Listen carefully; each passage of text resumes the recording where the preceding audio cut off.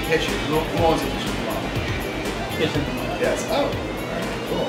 Yeah, a lot of people are like, what? Kitchen? Or like, oh yeah, I made a turkey one Thanksgiving, so yes, I have a kitchen thermometer. But think about it, you're looking for around 100, 110 degrees. The water, without a thermometer, you are 98.6 on a good day if it feels warm.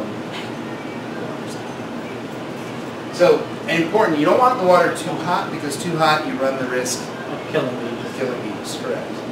So there's 12 ounces right there. Everyone has a liquid measure, right? Measuring the water, here's a little pizza MacGyver trick. If you can't, if you don't have a liquid measure handy, you know, like let's say you're going camping, you rented a cottage, you like brought your pizza stone, all that. You figured the kitchen would have the basics like a liquid measure and there's none to be found. Well, of course you brought beer with you, right? And beer comes usually in a 12-ounce portion, so take the bottle of beer, mark the level, enjoy the beer, and then use that as your liquid measure. All right, so 12 ounces going into the